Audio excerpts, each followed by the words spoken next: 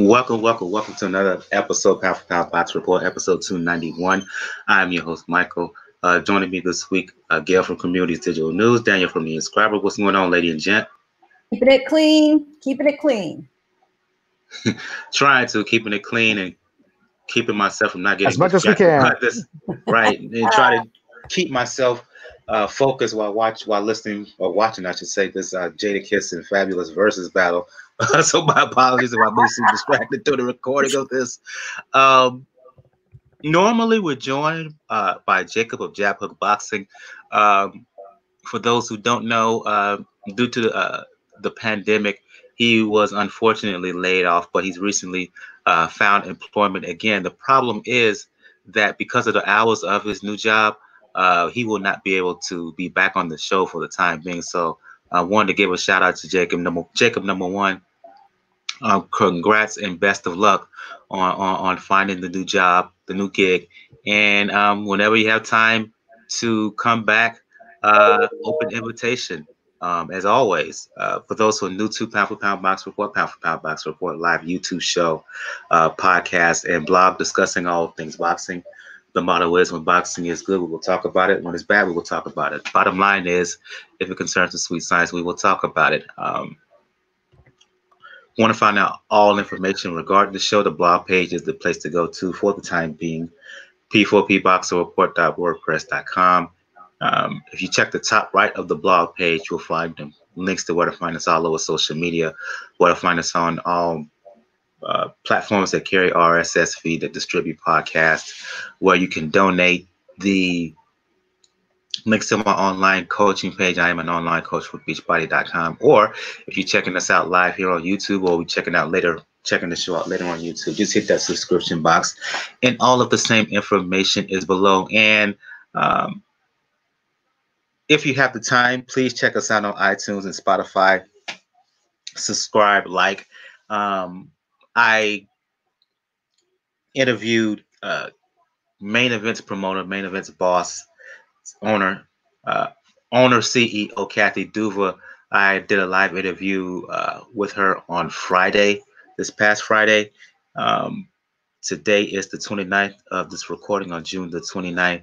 That interview took place on the 26th. If you check out Pound for Pound Box Report on iTunes, on Spotify, that avenue, you can check out the interview with Kathy Duva there, as well as the interview I conducted a couple of weeks back with Susie Ramadan, former WBC IBF Women's Bantamweight World Champion. I'll try to upload the Duva and the Ramadan interviews here on the YouTube page, but for the time being,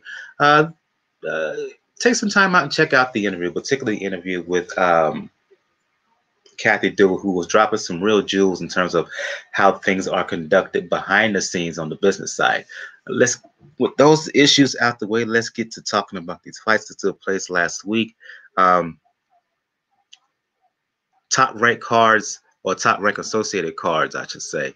Let's begin with the Moloney brothers, focusing on Andrew Moloney specifically. And I'm going to you on this one, Gail.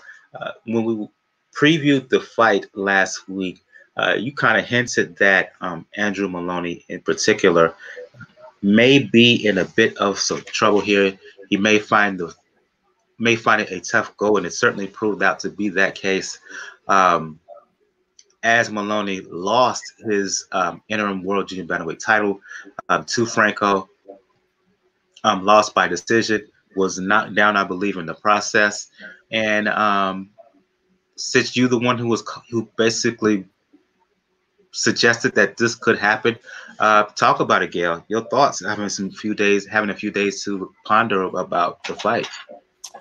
This fight proves why these young guys like Joshua Franco need to be testing themselves against tougher opposition, because yes, they may take a loss, but they get so much better. His trilogy with Oscar Negrete leading to this, for which they had a draw, and then he won the two subsequent fights, but they were all squeakers. They were all wars. He learned so much from that. I mean, he should be sending Oscar some kind of nice thank you present for getting him ready for this fight, because it toughened him up. It taught him a lot. It taught him what he could take, what he could see himself through. And he was not going to let Andrew Moloney get to him. He was far busier. He stood right in there, and he actually scored 2 knockdowns, to the point that Moloney really needed a knockout by the end of the fight, by the last few rounds. That wasn't going to happen. He connected with Franco from time to time, but he didn't really do him any serious damage. It was a great performance for Franco. Moloney obviously very disappointed. This was not the American debut that he dreamed of. But these are the kind of matchups we need to see more often. I hope as boxing sort of warms up its pandemic routine, as it's starting to now, we've seen cards now being added by Matchroom Boxing in several locations, which is good news for fans. I think they need to learn that we need to see this. And if you watched last week's UFC card versus the Zanfer / Top Rank card Saturday, there was no comparison. And you don't need to be a big UFC fan to acknowledge that these guys need to be matched tougher, and they need to not worry so much about taking a loss, because it pays off. You need to sharpen the saw. And that's when a guy like Joshua Franco learns, improves, and gets to shine. And here he is, world champion. I'll go to you, Daniel, but and you can talk about the fight certainly. But Gail just talked about how the fact that Franco was matched tough made him a better fighter and helped prepare him for this quote unquote upset against Andrew Moloney. In a strange way, could this defeat by Moloney help him in the process, kind of help him in the same way that the tough battles help the guy who defeated him?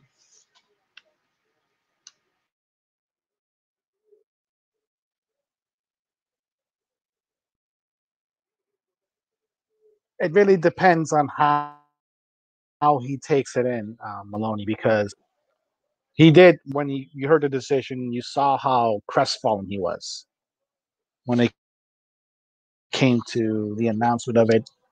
Pretty much stay there more than 30 seconds after the decision. He hung his head, and then he walked out. He did interviews afterwards, hoping to really can do better. And these are the tests that you need as a fighter, especially weight division that is as hot and then has as many top tier opponents as 115. You need those type of fights, because those are areas where you're not so much worried about you're not only a good fight, an exciting fight as well. And Joshua Franco took all advantage of that within the great fight. That's one of the things, honestly, that Golden Boy actually does pretty well. Like, they know how to match up their guys and to see who can run through it, and they're willing to take a loss on a guy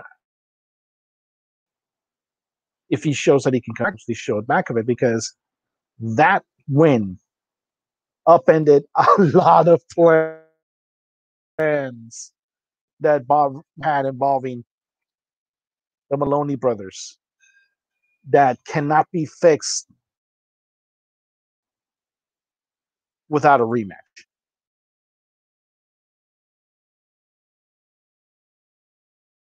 I certainly think a rematch is going to happen. Franco, he's right into the mix at 115 pounds. I don't think he's on the level of an Estrada, a Roman, a Tanaka, a Naoka, or even a German Ancanyas, I think all of them would beat him. Um, but there still is, as Daniel said, a rematch with a rematch against Andrew Moloney. And I'll ask both of you, how soon do you think that this rematch will happen? Do you think they will run it back ASAP, or do you think that um, Franco may try to squeeze out a fight or two here or there? You know, it kind of depends on what Golden Boy can tee up for him and how quickly they get back to business. Obviously, they'd like to have Franco on their stage if they could, but if it's not possible, let's see if Top Rank can tee something else up for him. I think that would probably mean a rematch, and he really got away with very little wear. I don't think he'd want him back again right away. But quite a few of the other fighters fighting the 6 and 8 round fights are coming right back on the schedule. I mean, right back on the schedule. Kind of amazing. Clay Collard's coming right back. Robespierre is coming right back. Ramirez. So Franco could come back, but Golden Boy will get the first option. And they have now scheduled their first card for late in July. So, they may want to see someone like Franco. Oh, who knows? Could be on a Canelo undercard later in the fall.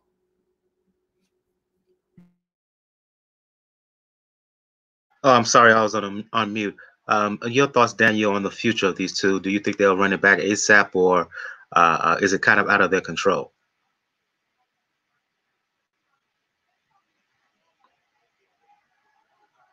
It depends really first on what the Maloney brothers want to do. Really are set to probably make a foothold in the U.S. and particularly right now with everything that's happening to do it, to stay here and then be able to train, because we have to remember that wasn't a cupcake fight. That was a pretty tough, and he probably has to recover a little bit. Top Rank actually does have options as well when it comes to Franco. So it really who gets the better offer. If it's going to be Oscar, if it's going to be Bob, if it's more pertinent that rematch with Maloney works better, then they might do that faster. Or if by any chance, they try to get Franco with a tough opponent, or even if they really have confidence with the kid, try to do even do a little bit of a unification fight, then it all depends on what's going to happen. We said it last week also. The pandemic gets a vote on this too. So we have to see how everything shakes up when it comes to dealing with this, especially depending, like I said, it depends on the Maloney brothers if they're willing to stay in the country for the long term. You read my mind, Daniel. I was just thinking, if the Maloneys want their shot, they need to stick around. If they're going to go home to Australia and things blow up, especially here in the Southwest, that affects California and Nevada, could be a problem. So then Golden Boy would certainly take over, get the nod. Would they put him up against Dan Cajas? I wouldn't hate that. Wouldn't hate that at all. I will talk about Jason Maloney in a second, but I want to talk about another fight in the interim in between those two. And that is, sorry, I'm having some technical issues on my end. That is Christopher Diaz. Christopher Diaz, he lost a title attempt to Ito a couple of years ago in 2018. Yes. And he's on the way back, and he fought a fighter by the name of Jason Sanchez. Daniel, I'm going to you on this one first. Yes, Diaz, he got the win, and yes, he looked very good in getting the win.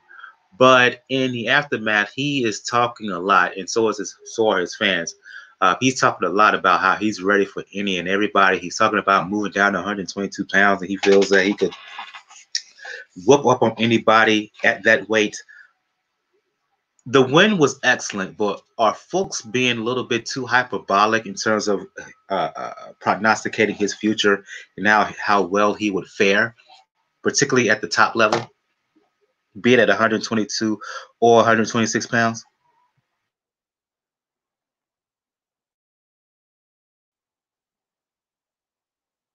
But it's a case of the fact that it's a combination of the fact that how the victory was done and how good In short, and let me excuse me for interrupting, Daniel, how but in short, are folks being guilty of prisoner of the moment?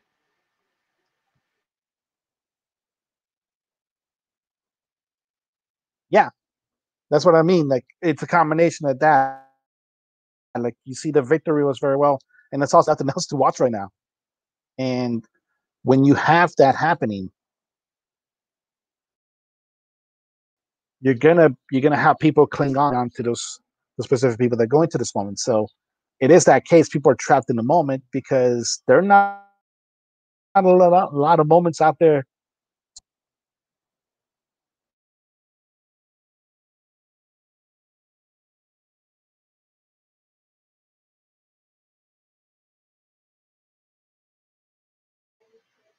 I think Daniel went out on us, so I'll direct the question to you, Gail. Yes, yes, he looked good, but are people just being a little bit over the top in their reaction to the fight, and especially the fighter himself talking about he can go down and just become a champion right now and just whoop any and everybody at a certain weight? Well, again, we're looking at these guys in this prism of the time we're in. And anybody who shows any talent at all right now, gets us all excited because we don't have a whole lot of boxing to watch. He has looked good. His experience certainly made the difference over Sanchez. And he's fought almost twice the rounds of Sanchez and against far better opposition. Again, another guy made better by a loss, frankly. He'd like to fight Jesse Magdaleno next. That's very possible. Everyone will remind you Magdaleno lost a very messy bout by DQ the week before. Other than getting hit below the belt a whole lot and manhandled, he really came out of it fine. So if Diaz is ready, Magdaleno is ready, they want to round robin these guys and shuffle them back into the mix.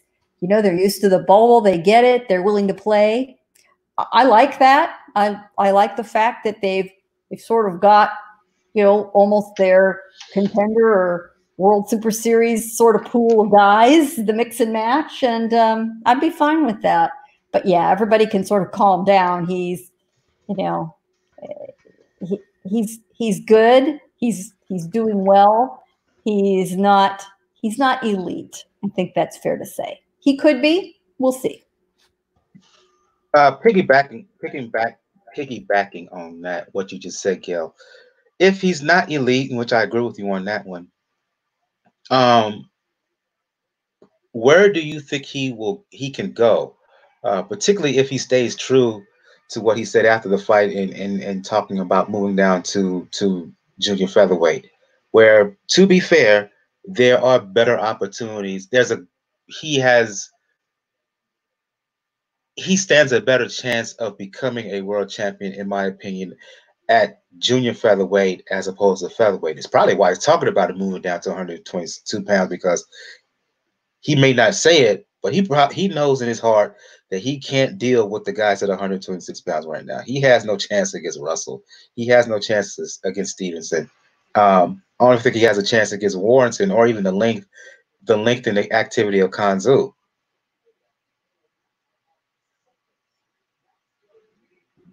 Well, I mean, it's sort of pick your battles. I mean, yeah, 126, that's a problem. 130, that's starting to be a problem. I mean, could he move down? If he felt really good, coming into this fight as far as training went. His training was short. He didn't have Freddie Roach with him. They had to actually train via FaceTime, which he said was awfully odd. I can only imagine. You know, he made it work. So if he's thinking, all right, if I had the chance to, you know, get a little more gym time in, if he can make the weight, he still feels strong enough. It's worth an experiment. If he wants to give it a try against, you know, a sturdy type opponent to see how he feels. You know, it's not a bad experiment, but I think it wouldn't be a bad idea. He claims he can go back and forth between 122 and 126. He said after the fight, you know, that at the weigh-in he was eating and drinking. He would have no problem. He wants to be a champ in both divisions. First of all, I like ambition like that. I like to see it rewarded. I think it hurts him not one bit to give it a try. But, you know, it's one thing to say, oh, yeah, I felt really good. I was eating and drinking. And another to actually get yourself down there and stay there and go through the weight and the diet and the discipline. You know, it's not a good time. So you better be motivated. We'll see.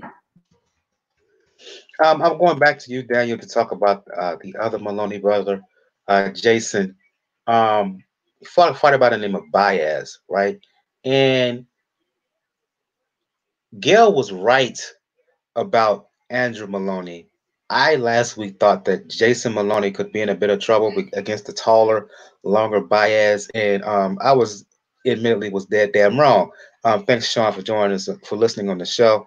If you have any comments or questions, please don't be afraid to mention them in the chat. I was dead damn wrong about Jason Moloney and Baez. I thought because Baez had been on a bit of a roll, and because of he's been trained by Joel Diaz, they maybe give him a better, give him some more juice. But it looks like Moloney, Jason, was motivated by the loss of his brother, his twin brother Andrew, and he came out and handled business. I love the way he fought on the back and the front foot. I love the combination punching to his head, to the head and body. He's stronger and has more power than his brother Andrew. He dominated from jump, and look, he lost to Emmanuel Rodriguez in 2018. But a win like this, in the way that he won, that puts him right in the hunt for in the 118-pound picture. He's right in there. He's right in line for a world title shot, in my opinion. Your thoughts?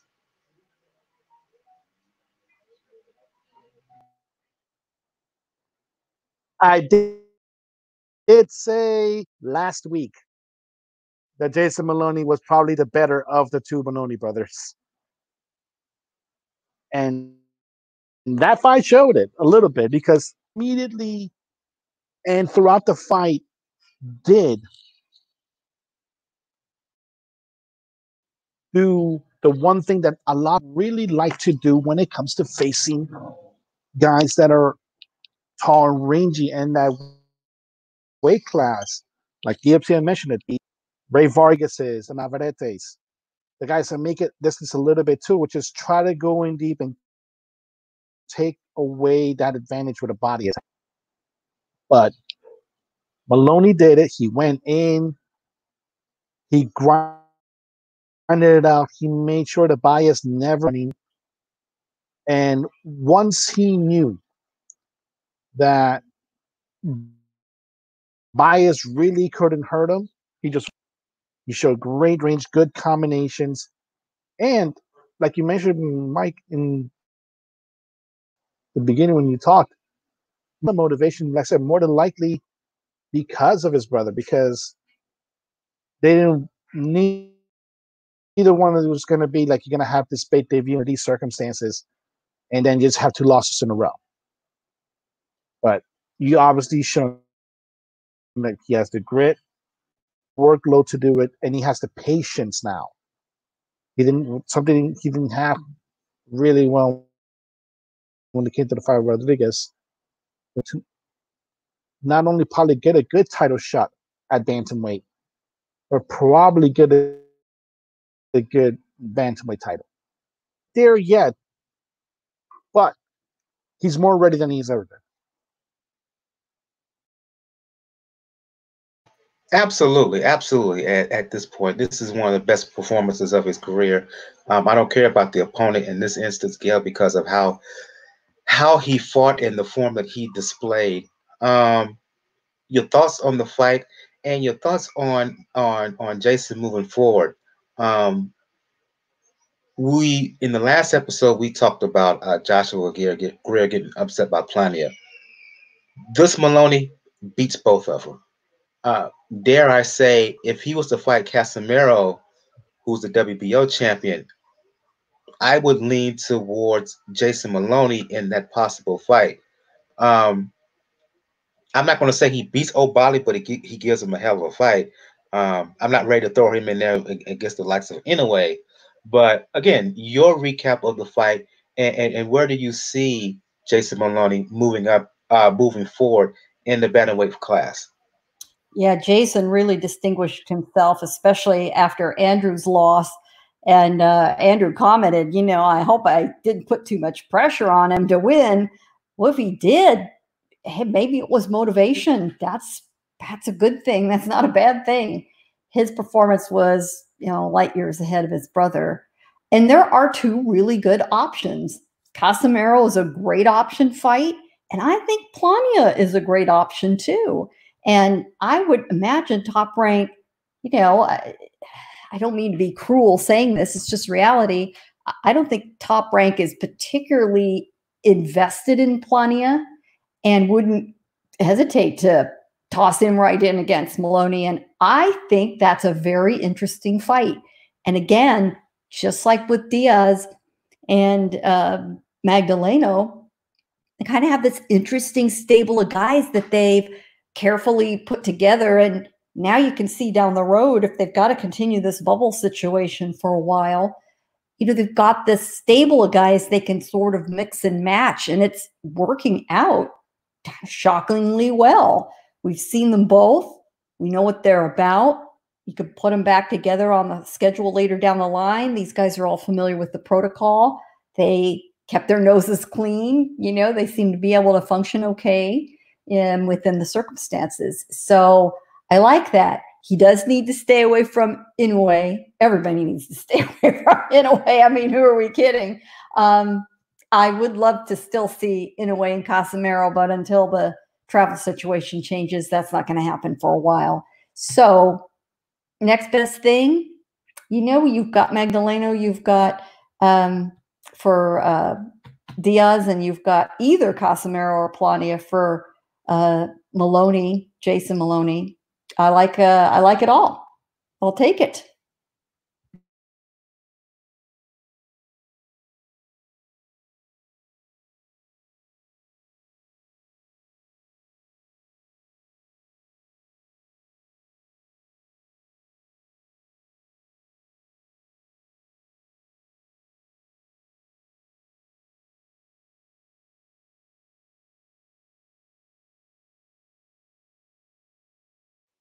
You there, Mike?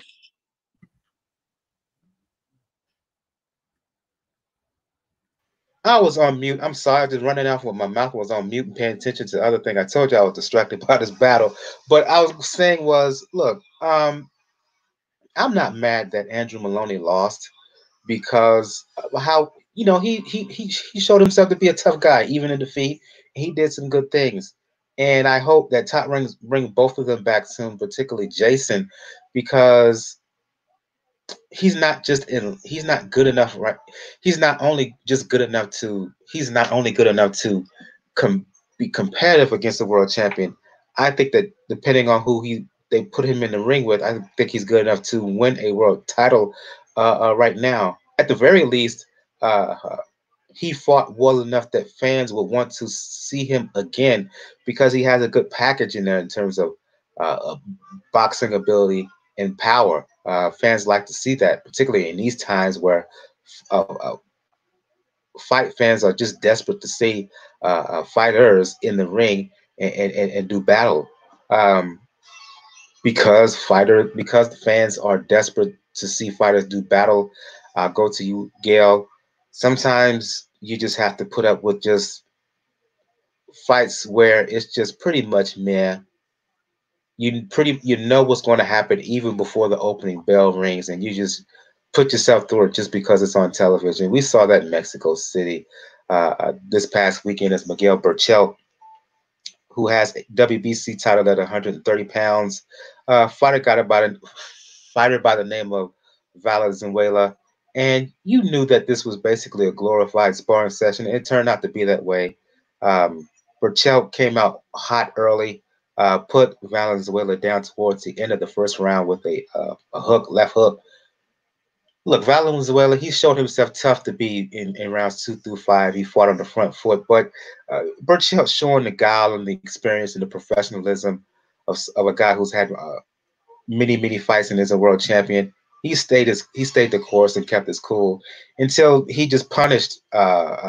He just let the series of shots just wear on Valenzuela, and it all accumulated in round 6 where he just basically took him out. So this was a sparring session. This was ho hum. This was just yeah. Let's talk about Berchelt going forward, Gail. Uh, the hot name in terms of his future opponent is Valdez. I know Jojo Diaz has called him out on Twitter, said he would love to fight him. You still got Jamel Herring out there. If you were his handlers, Gail, what would you like to see? What direction would you take Berchelt? You know, they're all good options. I think Herring would have enormous trouble with him. Although he's very disciplined, he would need to make it a bit of a boring fight, which would be very, very difficult with Berchelt. The one I think we all want to see, because they would be willing to go to absolute war, is Oscar Valdez.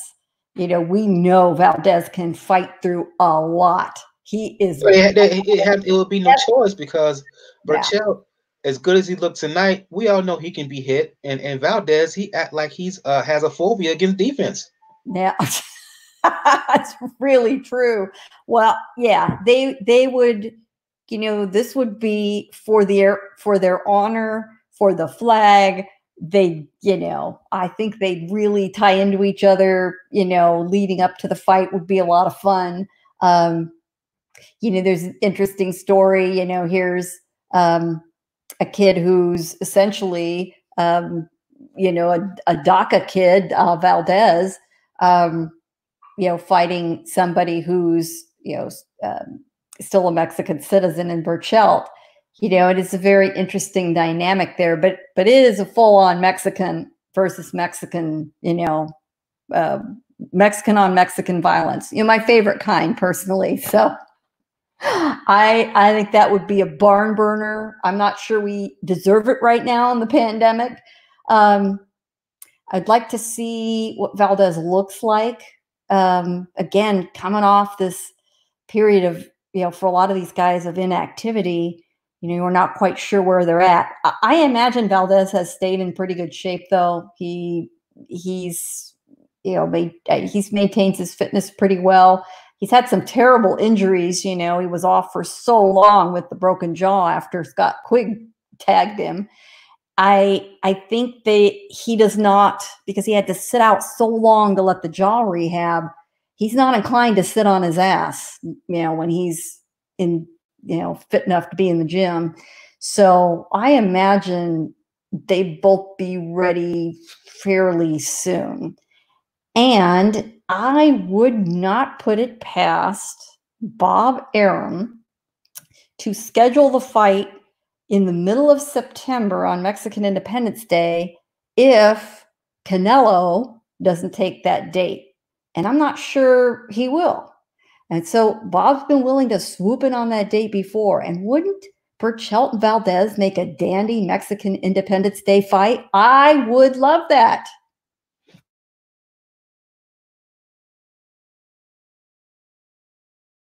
I go to you, Daniel. The fight was, you know, yeah, who cares? We all know what was going to happen. Future of Berchelt, where do you see him going?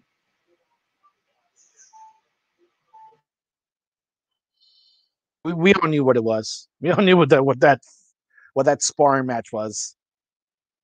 But as far as the future, this is going to be interesting to Berchelt because he obviously has a lot of options at 130. He could go up to 135. Any foolishness happens with the whole Loma. They said Loma and Teofimo Lopez. If there's anywhere he's a good alternate for either one guy.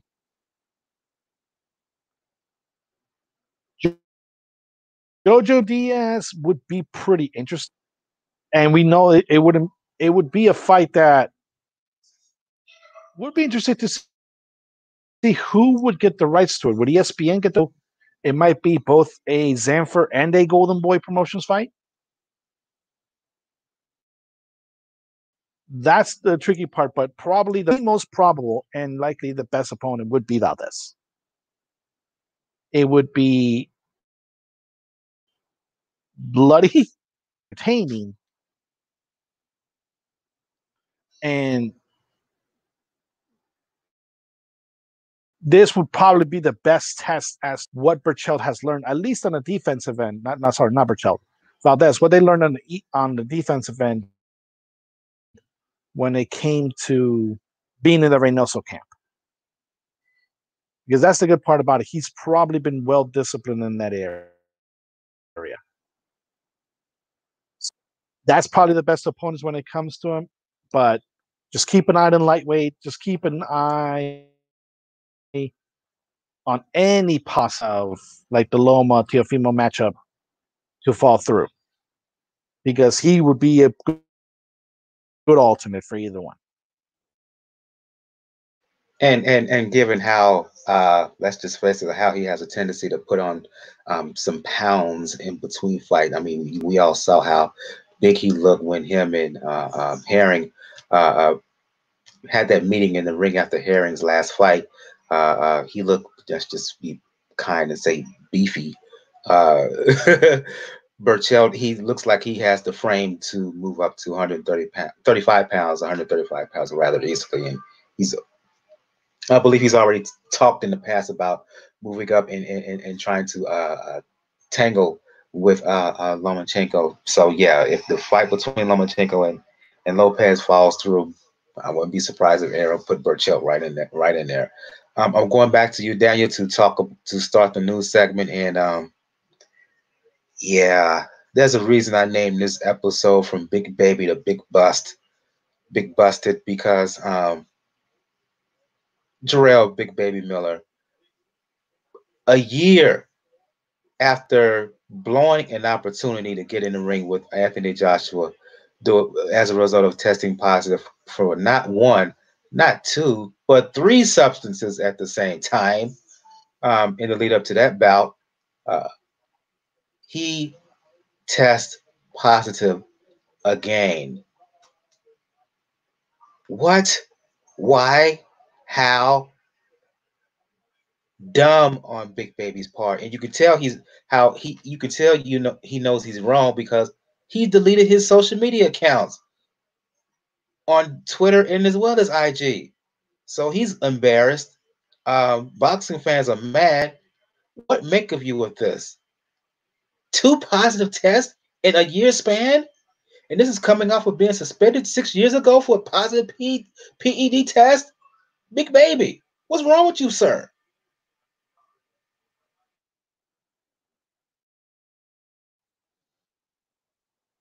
Our test, because in the Joshua fight he failed 3, I think. 3 tests. Number 4 in the span of a year. It just throws a whole question when it comes to Big Baby. Whether, like, even in the victories where he looked that strong, now you, because of this, have to actually start questioning whether a good amount of his victories were valid. Because if you haven't stopped after losing your biggest money opportunity, that you could have had and make you to stop, that tells me you probably have done it before and a lot longer than we know of.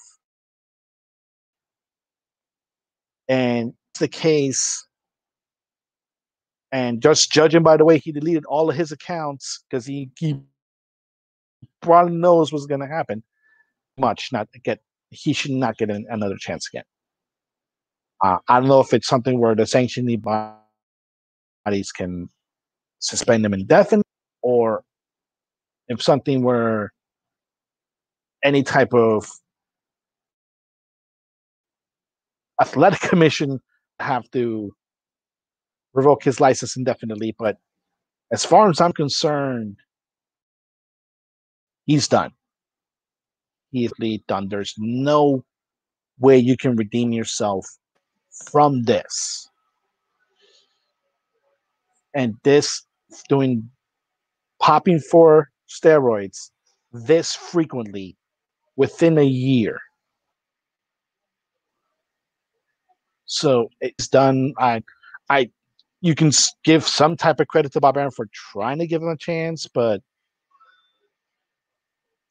it just, Big Baby's going to be one of those situations of not only, hey, what if he stayed clean? How far would he have gone? Was he ever clean to begin with? Indeed. What ticks you off? What ticks you off more, Gail? Big Baby keep popping up positive, or your boyfriend keeps tapping his issues in and out of the ring with weight or otherwise. Hey. You just had to sneak it in there. I know, you did. And for those who don't know what I'm talking about when I say Gail's boyfriend, I'm talking about Julio Cesar Chavez Jr. Yeah. Oh, he's just playing around. He's just having a good time at home. Ain't nothing wrong with a man trying to pair of high heels on every now and then. Come on. Let's get to Big Baby. What the hell was he thinking? This guy has got to be hiding some serious insecurities, flaws. He clearly does not believe in himself because he can't let go, a little chemical help. And he damn well knew, he must have known he's not a stupid man at all. Otherwise, that he was going to be scrutinized. He was going to be tested. He was sort of on his last chance, the last chance of all the last chances. He's got a horrible reputation that he needed to prove himself that he could stay clean, but he's clearly an addict.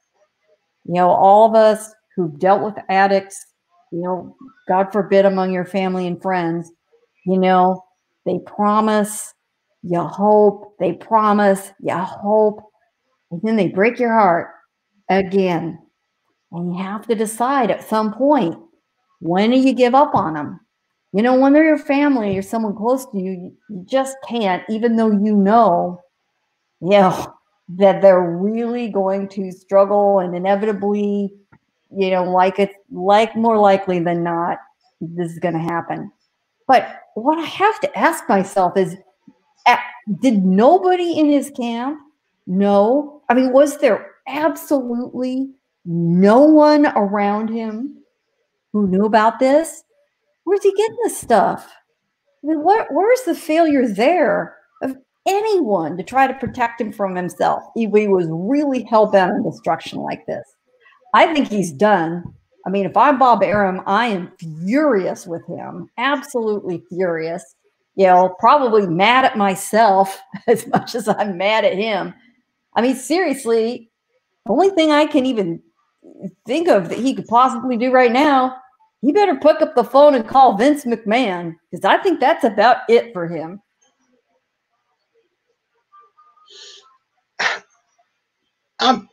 Look, all fighters, or how can I put this? A lot of athletes take substances. So I'm not mad at that. If you want to make an argument, well, a lot of fighters are taking maybe taking performance enhancing this and that. Okay, fair enough. If you want to make that argument, particularly when it comes to physical sports like boxing and whatnot, okay, fair enough. Even though I will push back against that argument. The problem with Big Baby is that one, he can't seem to get his hands off of substances that will pass a VADA or any kind of strict drug test. A, B, if you want to say that all fighters take something or whatever to get themselves through, well, do you know the other side of that? A lot of these fighters, if they take it, they seem to pass these tests. Big Baby doesn't. So that's my frustration. He's a habitual line stepper, line crosser. And he does this while running his mouth and talking about other fighters and what they may or may not be doing. You cannot sit there and talk about Joshua maybe doing this and accuse Joshua of doing that, accuse Wilder of doing this and that, while when you fail a test. And then turn back around, you get your opportunity, you keep running your mouth again, and then you fail again. That's not how it works. You lose credibility, you lose respect, and even if he were to come back and try to and right the ship, your believability factor is not going to be there with you because most folks think that you're not honest. You're not on the up and up. Most people will think that he's passing now, but he's passing now, but it must be something he's taking to mask what got him catching dirty before. So that's my problem. The believability factor is not there with him anymore. The trust factor is not there with him anymore. And if the powers that be, when it comes to these state athletic commissions, the power that be in the sport does not give him a lengthy suspension, I'm questioning them as well, because this is 3-4 occasions now that he's tested positive out his career, twice in a year span. They can't do it. No. He got to go, and he got to go now, and he got to go for a considerable amount of time. I don't know how long that is, a year, 2 years, 3 years, whatever, but this is completely unacceptable. And I'll just leave it up to you guys for the final word on this, because I've ran it enough, I ran my mouth enough, and let y'all finish this off. It's just a horrible shame, but he did it to himself. He did it to himself. He's got no one else to blame. I don't know how you look yourself in the mirror. I really don't, after you've done something like this. And so many of us were willing to give him the benefit of the doubt, and he blew it. So, the old saying, fool me once, fool me twice. He's fooled us all about 5 times. We're done.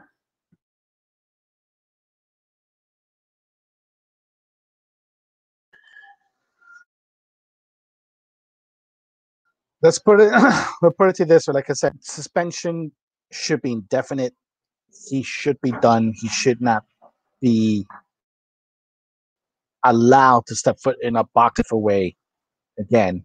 But Gail did throw the idea there when it comes into it. He may not step foot in the wrestling ring anymore. He does have the mouth to probably step foot in the wrestling ring, though, and that might be his only shot now.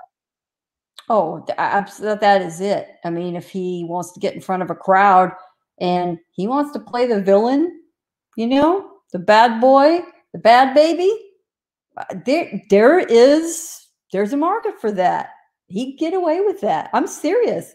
Vince, Vince should be expecting his call. Vince should call him. Yeah, and given the kind of person that Vince McMahon is, he will embrace him with open arms, because he just don't give a damn like that. Let's move on to one other development. Well, actually, a development that's affecting two different individuals that's associated with the sport. At the end of last week's episode, we talked about how we was going to preview Jamel Herring and his upcoming, who's going to make the second defense of his title, right? Well, in the days after the episode ended last week, on the 22nd, Herring announced on Twitter that he had tested positive for coronavirus. Um, Thursday, while Jason Moloney was beating up on Baez, news broke that I caught, in my opinion, a multiple division world champion, Roberto Duran, had contracted COVID-19 coronavirus as well. His son announced it on social media. I wrote about it for Three Kings Boxing. You can check that out on threekingsboxing.com. So for anyone who wants to respond, Gail, Daniel, whoever wants to respond first, they're fine by me. Talk about how this virus is continuing to have an impact on the sport, continuing to rear its ugly head, even as society in large, and how boxing in specifically is trying to make its comeback and adjusting to this pandemic. Well, the testing is working because statistically, it would be more unbelievable if absolutely nobody in the bubble, all these guys coming through or their teams, if every interruption, Gail. Side note to a certain dude in the White House: see what happens when you actually get more tests instead of trying to denounce them. Yeah. You find out who has what. I'm just saying. Proceed. Yeah, and then you trace them, you isolate them, you stop them from infecting everybody else or going to the bar down the street. And you take action. How about that, Mr. Tang Man in the White House? Proceed, Gail. And you know what? Not to divert off into politics, but let's just remember we have a template on a smaller scale for getting stuff like this under control. It was during the HIV pandemic. What finally stopped it? Education, contact tracing, stopping the spread, knowing your status, right?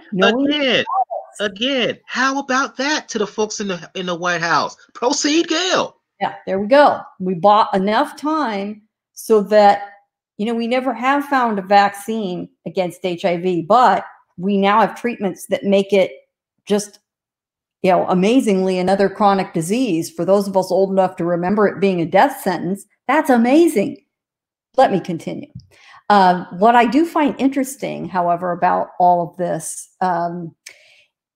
everybody who we know about in the boxing universe through Top Rank, through the program, or others like Roberto Duran, who have tested positive for the virus, none of them have seemed to be catastrophically ill. In fact, most of the athletes themselves are shocked to find out they're positive. It tells me that people who are at the peak of their fitness may have an edge fighting this off, or their immune systems are strong. That is something that we should all take to heart and stay in as good a shape as we can. And you want to talk to your man, Mikkel, about that, our trainer right here. So just saying, but clearly it can't hurt, and it might be helping a lot. And even with Duran, he's, older, of course. He, I believe, was hospitalized, but it looks like he's going to come through. So once again, it seems to give them a little bit of an edge against that. And, we can take all the edge we can get. Best wishes to Senor Duran that he comes through this. He looked like he was toughing it out. He's a tough bastard. And I say that with all due respect and affection. So I think he'll weather it. For the rest, it's just been really interesting to see them bounce right back.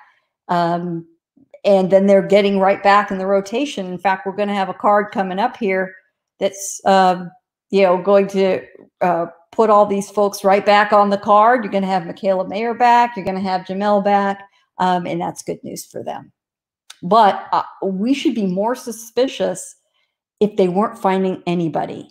To me, this says the system in place is working. Your thoughts, Daniel?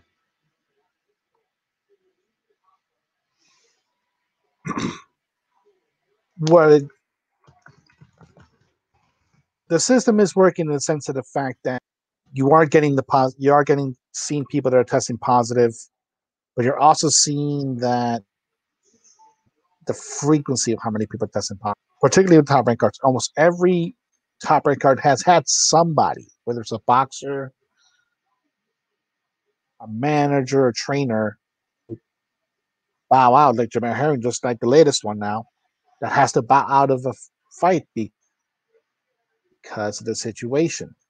And it's a situation where we can't control it because a lot of these guys are not going to be in that Vegas bubble completely all the time. They're going to in their home states and they're going to put themselves inside the bubble when it comes to the fight. And that's very, very dangerous depending on what state you're in. We talked about last week when it comes into it. It is show like hopefully it stays at this point where it's just only like one or two hard. But if it grows, if it explodes the way it has college football, for example, like your team, Mike, your team Clemson, I think went from what 10 people in a It span went of from two and a it half went weeks. initially 23, now is up to 37, and that's just what's been reported. It's probably more.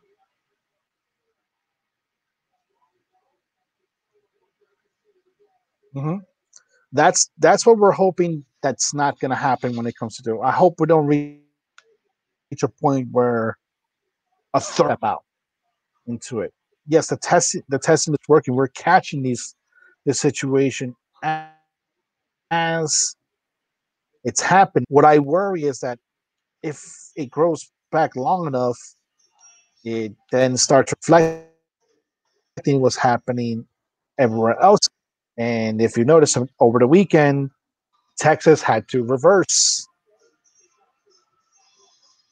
more either pause or many or reopening. New Jersey today pause any plans for indoor dining, and they have paused. They didn't say like what are you going to try to complete. They paused it indefinitely. We more frankly what type of shit show Florida is right now. So it's very worrisome, but at least they're catching it. They're not. They're preventing it from spreading to other people. I just hope that there isn't as huge of an outbreak later in the rest of the country. As an aside, Daniel, you just mentioned Florida. Given how this is not even boxing related, so I'm gonna stray off here for a quick second. Given how you cover NBA, particularly the Heat, your thoughts on the NBA continuing to go on as planned with the season in this bubble, quote unquote, in Orlando, in spite of the rising numbers of COVID in that state or throughout that state, I should say. The plan is half baked. It's the wrong state to do it in. The logical thing to be would be to just shut it down, to just start preparing for the next season. That's the logical thing to do. Unfortunately, the main reason why a lot of sports is coming back, and everything is relating to money. A lot of these companies, promotions, they cannot run a, a full year, some type of revenue. And in boxing, we're seeing it because there's the promotions starting to come back. They're making their due diligence. They can, but it's still because they have to come back. They have to find a way to make money. It goes into it. With the NBA, it's a twofold street. Said that fans' participation, whether it's gates, concessions, everything, makes up 40% of league revenue, the owners, they're trying to recoup as much of that 60% as they can. And with the players, what people don't know is that a lot of people don't, outside of like a good amount of media members, people in the league, is that the players are actually nervous that if the season doesn't start, this is an excuse for the owners to get out of the collective bargaining agreement that they currently have. And that could turn a situation where, okay, we pause due to a pandemic, it could turn into a very prolonged lockout. Players that are due supermax deals pretty soon, like Giannis Antetokounmpo, and everything that's happening right now, he may actually get that supermax. But like in all honesty, like I said, if thinking logically, no sport would come back, at least until like the late fall or winter. Money talks.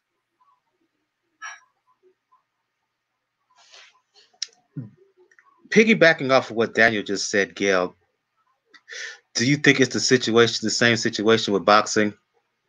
Folks continuing to have this on all over because, as Daniel just said, money talks.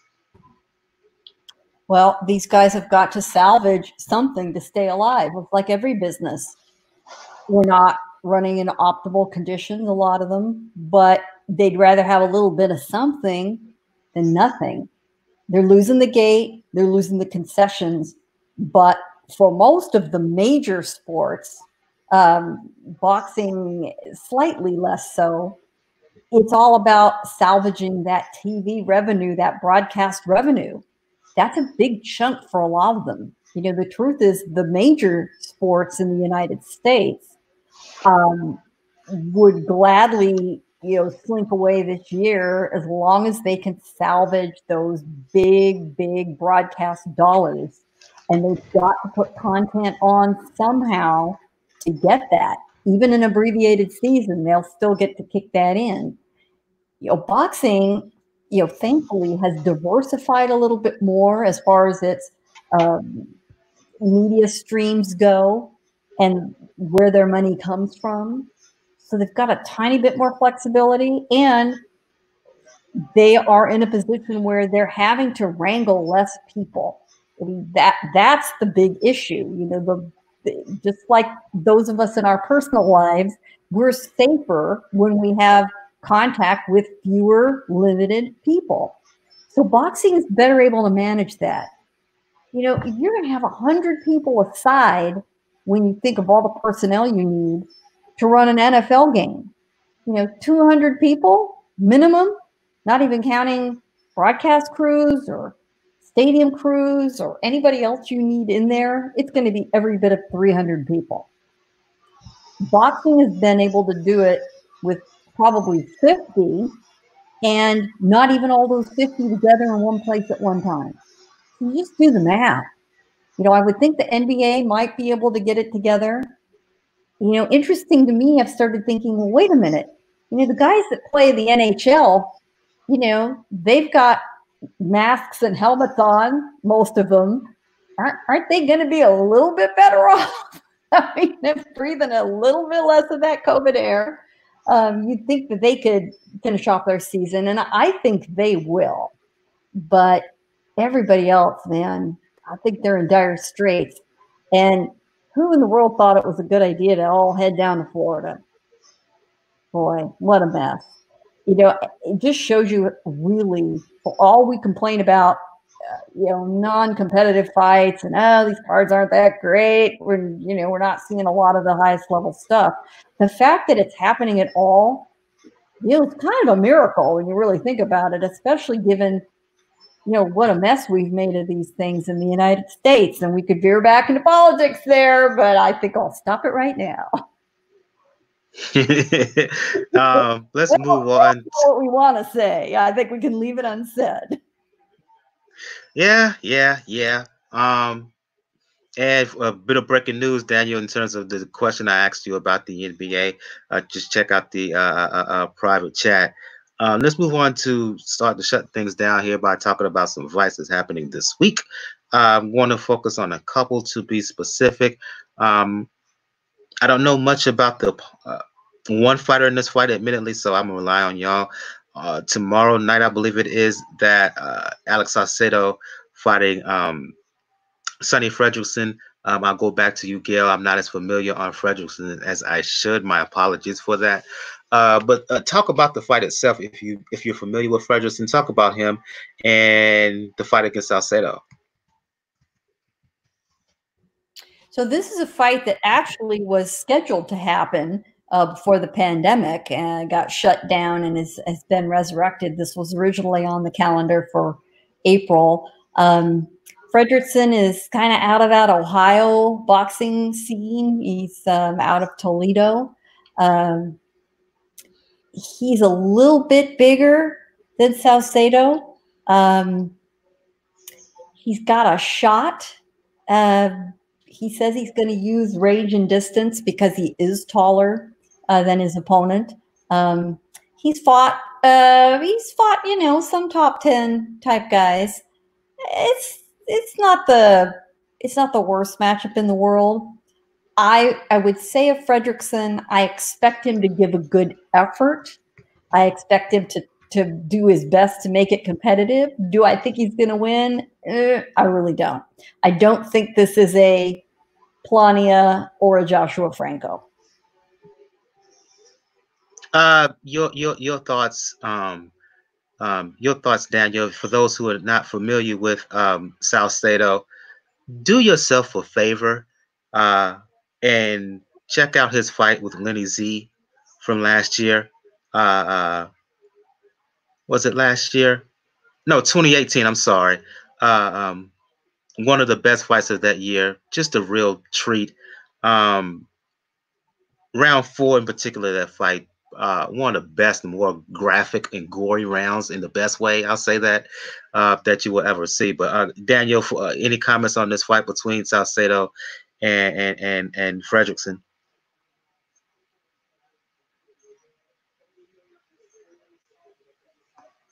I'm looking to see good things from Saucedo. Hopefully, this is not a pattern that he'll break the pattern that a lot of these top ranked cards had, where we know we've had an opponent that's on the rise that should be coming up,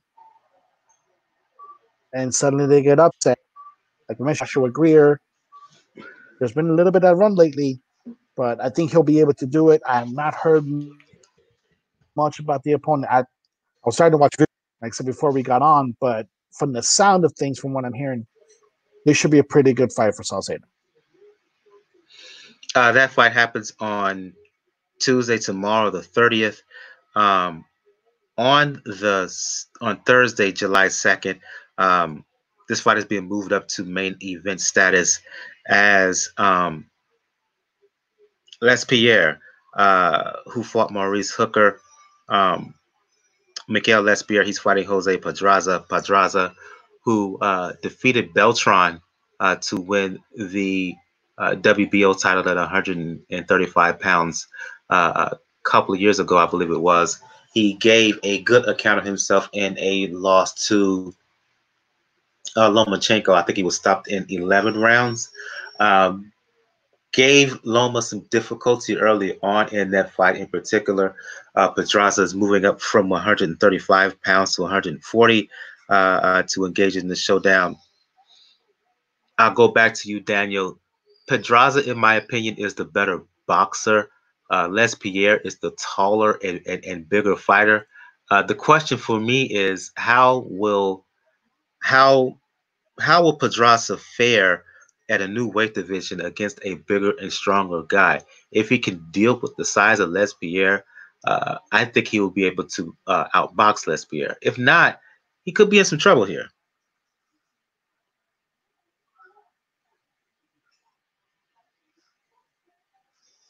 What weight is it?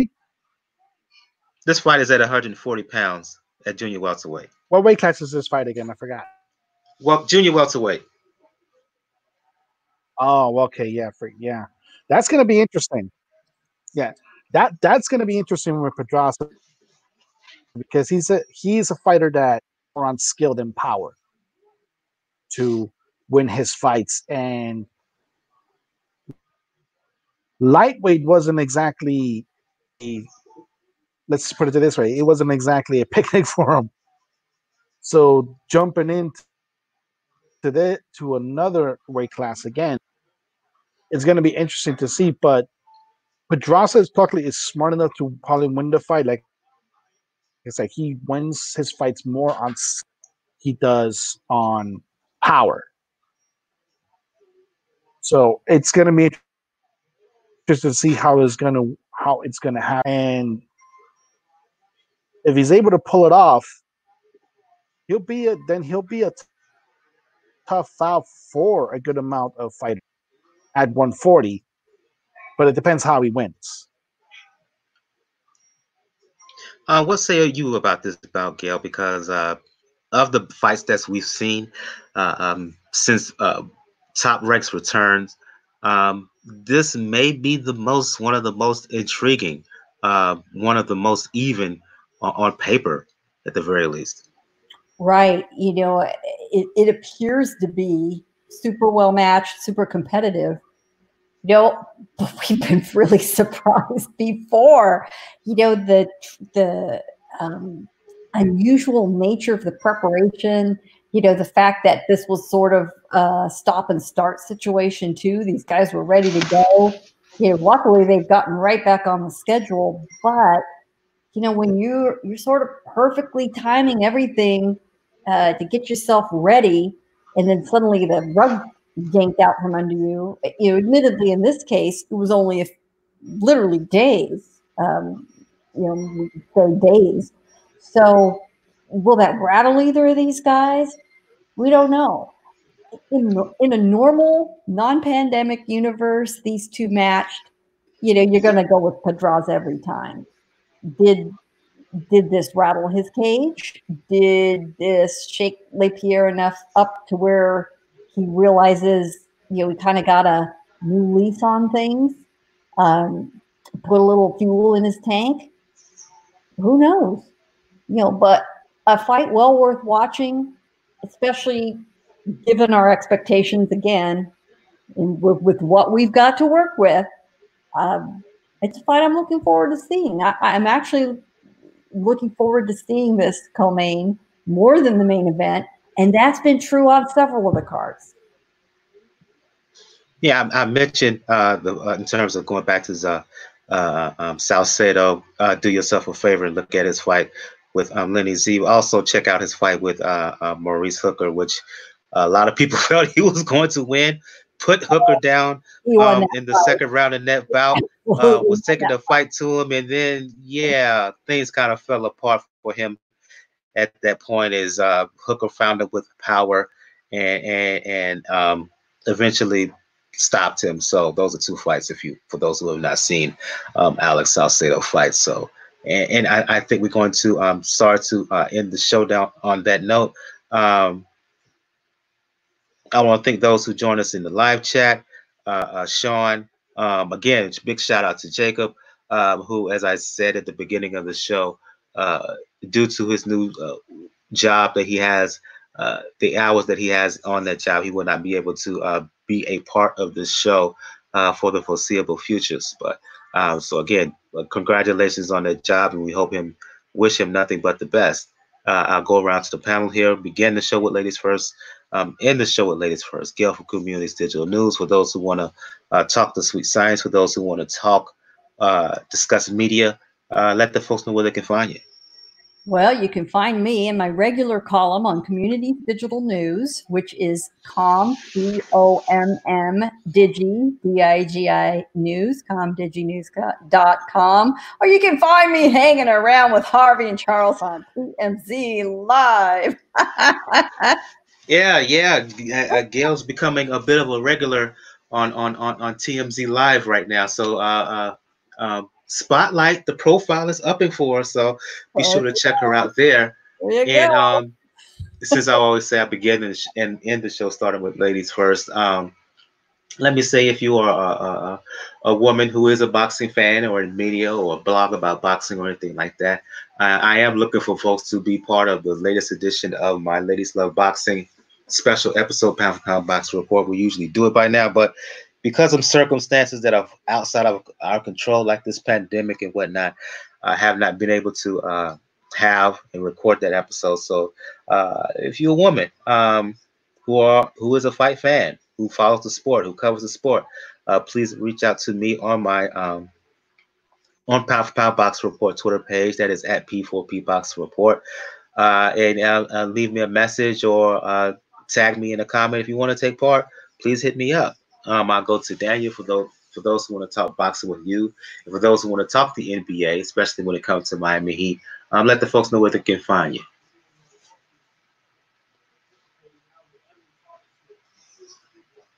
Yes, but you can follow me on Twitter, Ruckus99, RAWKUZ99. Definitely talking a lot of sports and I filter when it comes to certain things. But definitely catch us on. And yes, like we mentioned in the beginning, listen to us on everywhere, Spotify, iTunes. Mike's interview with Kathy Duva. I heard little bits of it as we're watching the show going into it. Does show, like I said, how much Kathy Duva has learned from her husband, and some gems in there. And because this could be the era where we see the regional promoters come back. Yeah, indeed, indeed. She's that. I'll please be sure to check that out on iTunes and Spotify and all all other podcast platforms. Um, Conducted that interview with her this past Friday on the 26th. I put it up on the 27th. I'll say that late on the 27th, early on the 28th. I spent late into that night updating everything on Pound for Pound Boxing Report. So all previous episodes you can find on iTunes, you can find on Spotify, Google Play Music, Google Podcasts, Spreaker, Stitcher, everywhere else. So yeah, please be sure to check that out. And I'll eventually get around to uploading the video portion of that interview on the Pound for Pound Box Report YouTube channel. For those who want to talk box with me, for those who want to talk fitness, for those who want to talk music, and by the way, I mentioned how I may be distracted by the versus battle. Fab, it wasn't a good night. It wasn't a good night for you in terms of that versus battle. Jadakiss, yeah, he caught a body that night. He caught a body tonight. Yeah, he had his way with Fabulous toward that battle. I just have to say that. Get back to the boxing ish. For those who want to talk boxing, music, fitness, you know what it is on Twitter. Brother JR at Brother JR76. That's the personal. You can also check out the blog page, p4pboxingreport.wordpress.com, where you can find top right of the blog page. You can find links to where to find us all over social media, where you can donate, where you can check out my online fitness page. And please be sure to check out my online fitness coaching page. And so, yeah, episode 291 is in the books. I do not know if we'll do an episode next week because that's around the July 4th holiday. And quite frankly, next week, not much is happening boxing wise. Kind of a dry spell, so I may observe the 4th and take that week off. I'll let you know. When we do, if we did take that week off for sure, on the next episode, we will talk about Jamel Herring. His bout has been rescheduled against Akendo for the 14th. There's a card also on the 16th as well. So we'll talk about those two bouts to be for sure, I should say. So yeah, for Gail, for Jacob, I mean, it's not for Jacob, for Daniel. I am your host, Michael. This has been episode 291, Pound for Pound Box Report. Everybody have a good evening, good night. And I forgot to, it didn't appear on the show last week. I said justice for Breonna Taylor. You want to mention justice for who, Daniel?